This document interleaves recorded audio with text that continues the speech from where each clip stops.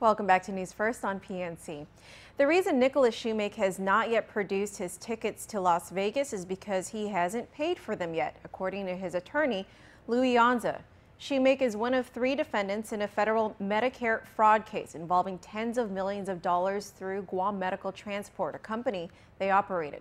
Shoemake, who is using a court-appointed attorney because he is considered indigent, is asking for permission to travel to Las Vegas this June to attend EDC, or Electronic Daisy Carnival, an electronic music dance festival that draws hundreds of thousands of people to the event.